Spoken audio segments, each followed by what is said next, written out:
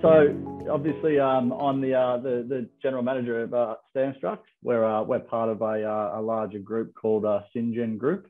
We're a head contractor in our own right, a commercial builder and a residential builder. And then we have a sort of a breakaway company called StandStruct, and we specialise in the assembly of mass timber structures. So I suppose we saw an opening in the market probably four or so years ago now. We got involved with probably one of the first. I want to say the first, but one of the first sort of commercial timber buildings in Victoria, which is the vertical extension of the Caulfield Monash University Business School with Kane Constructions. So we sort of jumped on board with that, and we've sort of grown ever since, and been part of some of probably Australia's biggest timber projects. So notably, I suppose the Ballarat Gov Hub with Kane. We worked alongside those guys there on a JV with Kane and Nicholson Construction. We went down to Tasmania with XLAM to build, I think, 19 buildings down there, which is probably around about 3,500 cubic metres of CLT down in Tasmania. So we were down there for 8 months doing those buildings down there, which was, if you haven't sort of had a look at that job, I'd suggest having a look at it. It's a pretty amazing project. And probably notably the most recent project we're part of is the Bendigo Gov Hub, which we're currently sort of tracking through level 2 as we speak. Yeah, and it was a good call for you, or when you jumped into mass timber, and there's a lot of exciting projects on the table now. When we spoke a week and a half ago in preparation for this, there was one thing that really popped up, and that was just about when installers should be engaged for projects. So we might be our starting point and see where it goes. So, I mean, what are the benefits of having an installer on early, and what sort of issues can be ironed out early in the process? Yeah, absolutely, Adam. We always sort of push to get on early. It's probably against our better judgment sometimes giving away some of our IP. But in the interests of the project and bringing that consultative team together, getting the installer on early, you're gonna iron out all those little design problems and nuances around the install early on. I mean, there's, we all know once we get to site and, we've got cranes swinging and, we're paying for personnel, those small little issues can cause, catastrophic program problems on site. So getting an installer on early, really being collaborative, the builder and the consultants being collaborative with the installer and taking on board their points and lessons learned from previous projects is unbelievably beneficial to the project holistically.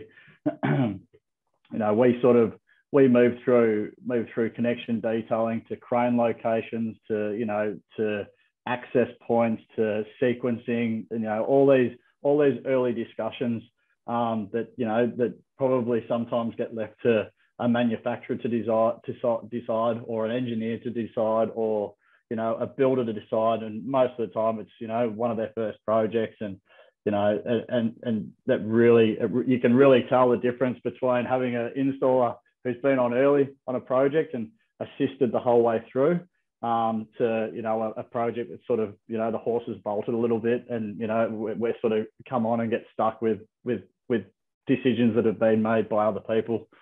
So it's extremely important, I think, to have an installer on board early, even in that design and development stage as well. Yeah, and so working closely with the designers up front is really important. You unlocked a whole bunch. I mean, like connections could be one where engineers are just looking at the amount of fixings and screws, but I mean, you're 100%, yeah. And we've seen a bit of a shift now. Like we've always sort of said, like, for a long time, these, the connections are best off being installed in a controlled environment. So in a factory, the more you can do in a factory in a controlled environment, you've got no inclement weather, you've got the ability to run double shifts, et cetera, et cetera. The more you can do off-site, the better off you're going to be on site. And we're sort of starting to see that whole sort of shift now the manufacturers trying to, facilitate as much as they can in a factory setting before we get to site. And we really are seeing the difference on site for program. Like it's a huge difference on site with program. So, I think it's a good thing for industry, the way we're sort of shifting at the moment and really emphasizing that off-site, model. Yeah, and a related one, like connections and prefixing as many connections as possible to expedite the program. Yep. Related one's always is going to be like tolerances and designing for tolerances. I mean, what sort of issues is this a common issue that comes up and perhaps doesn't get paid enough attention to, do you think? Oh, 100%. I mean, the thing is, we're so similar to a structural steel assembly, but we're so far away when we talk about tolerances, and a lot of our connections are concealed within that char of the timber. So, accessing pockets and trying to execute bolts and things like that, you really need that precision there. So, we always sort of look for a seating or a locating mechanism within our connections, and ask the designers and the consultants to sort of design that in that pulls that tolerance into alignment. And all your usual suspects when you're interfacing with other structure, precast, concrete, structural steel. That's where we like to build that little bit of redundancy, and we know we're confident that where the design around the timber to timber connections are quite tolerable. It's the interface with other structure that we get a bit sort of nervous about, and it's always the way. So we always build that tolerance into those areas. And program wise, you always slow down when you're interfacing with those structures. So yeah, and you find just on that, like the first level, I guess that's where you're always going to be with your other materials. Yeah, 100%. Yep. Is that always going to be the to get going? Exactly right. I mean, 100% of the time you're building off a slab on ground or a podium, so you're connecting to concrete on the first level for your columns. So and that's setting the tone for the rest of the project. So we always spend a little bit more time on that level, making sure all your embedments are in and levels and RLs are correct, and setting the pace for the rest of the building. So that's just a sort of a rule of thumb that is reflected in the program, that off podium is a little bit slower. Timber to timber is always nice and quick, depending on connections, obviously, and then interfacing with other structure, you sort of slow up a little bit. But again, I think when we get builders sort of look at the program and sort of say, okay, we've got members that have got to go in, and how many members can you get in a day, and that's sort of the basis of their critical path build up. But we sort of we need to sort of pull back and say there's so many other variables that go into that critical path activity. Like you've got to, it's all a sequential sort of path we need to go down. We do the columns, the beams, we put the CLT on, we execute the fixings and the permanent fixings in that CLT concurrently. Then when we're tied off to the core, we can then start columns and beams, and you get a little bit of concurrency through the columns and beams, glue lam sections, but certainly CLT, there's a heavy requirement for permanent fixings to be in before you start bracing the next level of glue lam columns and beams. So we always sort of bring a lot of emphasis into, it's not just about putting members in, it's about all that concurrent sundry work that needs to be completed as part of the overall structure, and making sure we're really focusing on those hold points so that nothing's missed along the way. Yeah, one of those things, so concrete, might not fit, everything might not fit perfectly up front, and concrete might be out by a greater tolerance than timber. Do you see an importance or have anything comment on in terms of surveying as you go up the building? So something I don't know too much about, but I can imagine you can iron out issues earlier in the installation rather than later maybe. Yeah, 100%. And we put that down to that falls under our enabling work banner, so to speak. So all those sort of interfaces, we prefer a surveyor to come in and site weld those connections rather than try and design a cumbersome connection to take up an amount of tolerance. So, and that again falls in that concurrency sort of area within the, you can be installing in an area while that concurrent work of the survey and site welding of those structural or fabricated steel connections can be occurring. So that's how we deal with those sort of tolerances around those areas. And, you know, there's obviously many ways you can do it, but, you know, and seeing wherever you can, if it's passively fire protected, if it's under if it's not exposed, the area you're working with, you know, developing a fabricated steel, connection that's a seated connection, something you can seat, you can put a bolt in, you can take it off the hook, you can keep moving. So those sort of things, like, you know, sort of designing for the assembly, I suppose, and taking into consideration that, you know, there's valuable time and money in craneage and personnel. Yeah, well, that's probably one that always gets me astray, like the minimizing the hook time. I mean, and assuming that is the critical path, right? So it's the cost of designing connection might cost a bit more in terms of material, but if you're making your job quicker, it'd make a big difference. Yeah. 100%. That's exactly right. And, you know, it's beneficial for the whole project as well. The sooner you can move up through that building, the sooner you can start putting facade on, you can start, you know, loading with mechanical and hydraulic and all the other stuff. So, you know, it's beneficial for the job holistically. You might spend a little bit more money up front, but, you know, for program and job, overall job health, I think it's a great thing. Yeah. We've been speaking a lot about program. Maybe we've completely squeezed out the juice out of that one, but is there anything else that's in terms of improving that in the critical path? Because, as you know, when we're trying to compete with concrete buildings, we're competing on being faster. A lot of the times we're trying to be cost comparative or beating them in terms of cost. So it's absolutely critical that we knock the building out as quick as we can. So is there anything else on that?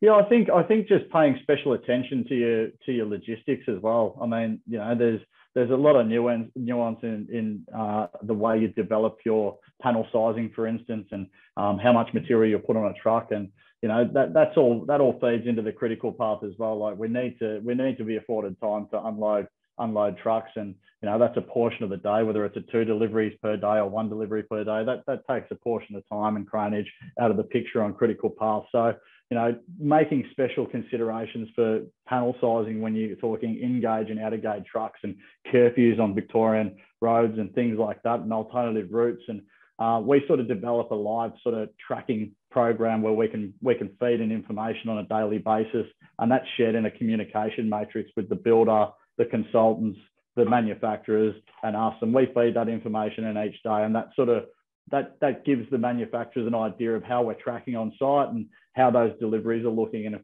we get an inclement weather day, we sort of plug that in, and, you know, that gets fed into the whole communication matrix, and we can sort of allocate that logistics accordingly. So that's a huge part of facilitating the success on site, is really honing on the logistics and how you manage that. You know, if you've got 3 or 4 trucks sitting out in the street ready to be unloaded, and, you know, there's been no communication with the manufacturer, you know, there's a day gone unloading and trying to find a laydown area to put material in, and it can get very messy very quickly. Yeah. Well, in your experience, how many, like we were saying before we started recording, that it's a bit of a story, just-in-time manufacturing sounds good. Without logistics, is it, how often, I mean, straight off the truck, the sequence is right. Is double handling something that you've sort of bake in, or something can be designed out for? I think we always have a little bit of contingency for double handling. You know, not everything can be nested perfectly on a truck for safety reasons. So there's always a little bit of, you know, back and forth about how we, you know, double handle and move things around. But for the most part, we would expect that, you know, us being on early as a contractor would iron out most of those sequencing issues. And if there was, you know, precarious looking loads or things like that, we would sequence that in a way that we could sort of deal with that on site and to suit the site conditions. So there always is an element of double handling, but, you know, it needs to be considered and planned for, I think. Fantastic. And when we're installing on site, is there any ways or any things we need to be mindful of? I guess avoiding the risk of damaging the product on site, and there's obviously a few ways that might happen. But what's say the 80-20 of things everyone should be thinking about? So we've sort of moved away from the whole we have to protect every visual element in the building.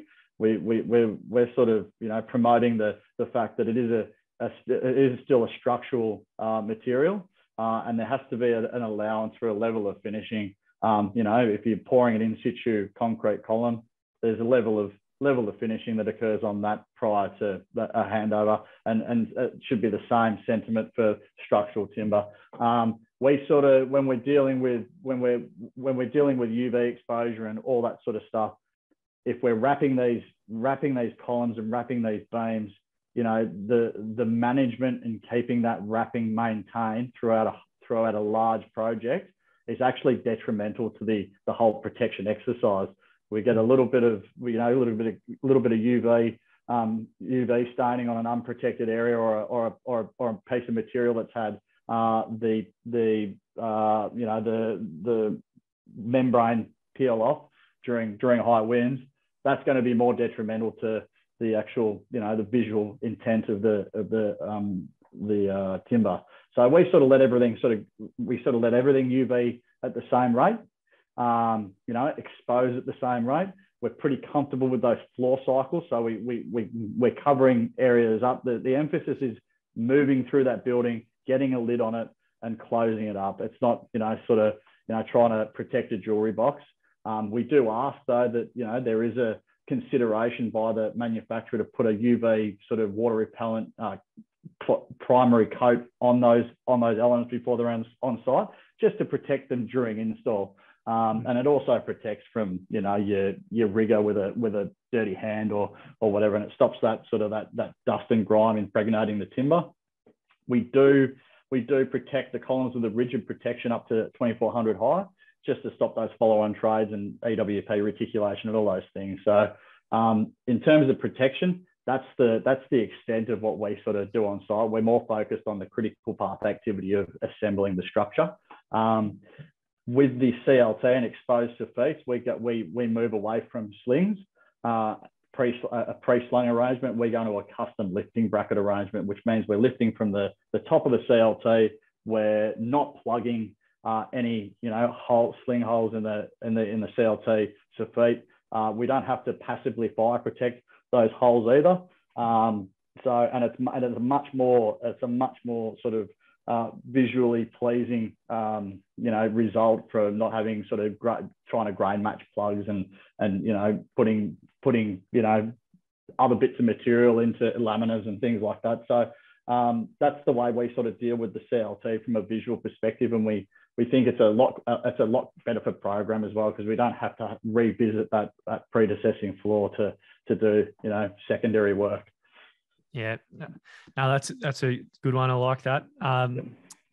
So it's been great speaking to you today, Woody. Yep. There's been so much involved.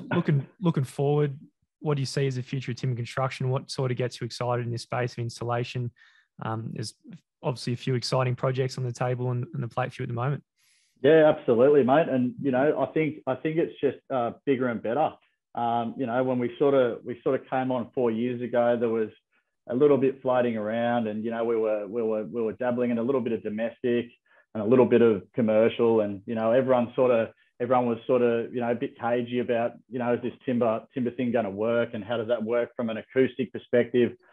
Pardon me. How does that work from a fire mitigation perspective? And I think now that we're seeing some of these government jobs come online, and the Victorian government, the federal government are sort of committing to these timber buildings. We're really seeing a little bit more, a lot of people becoming more comfortable with designing in timber. And, some of the projects that are coming across our desk are really, really exciting projects. And they're pushing the limits of design, they're pushing the limits of manufacturing, pushing the limits of install. And it's keeping everyone on their toes. And I think we're going to see some pretty amazing sort of projects start to come to fruition in the next sort of couple of years, I think. Yeah, there sure is. And then Australia will be leading the way again. There's 100%. 3 or 4 high-rise maybe, right? Looking at 23, all with good fire protection, good fire engineering strategies. Absolutely. Right out of exposed timber, and it'll unlock insane amounts of volume. Yeah, and I think the good thing is there's been a lot of investment by people that are building in timber with the testing and the fire testing they've done, and that huge amount of investment and that trading history there is hugely beneficial for industry at the moment, and and it's really gaining some confidence. Yeah. Well, it's exciting times, Woody. Thanks so much for coming on the podcast. If people want to find out more about yourself or St. or is anywhere anyone should go you want to point them to? Yeah, absolutely. If you want to visit our website, it's www.standstruct.com.au. All our details are there to contact either myself or the guys at St. for any head contract work you may want to engage us in. So, yeah.